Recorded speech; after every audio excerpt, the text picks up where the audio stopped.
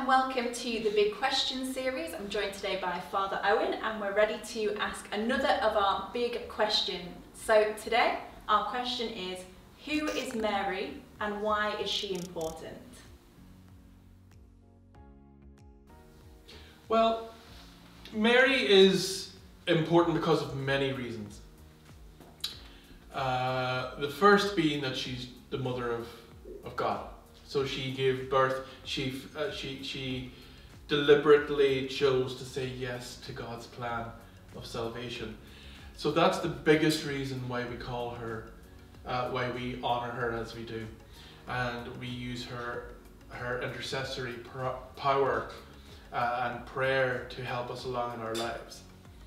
Another reason why Mary is important is actually because of what we are about to celebrate in a few weeks' time, which is Easter.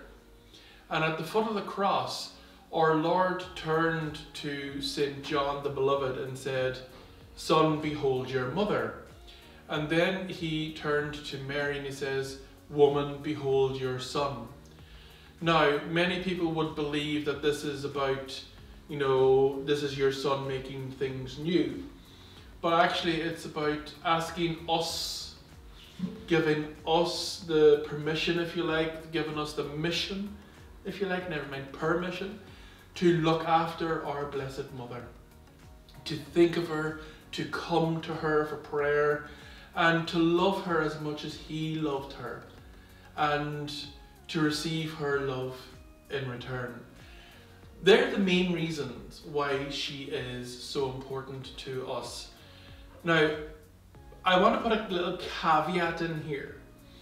A lot of people will believe and say that we glorify Mary. We don't. We honor her.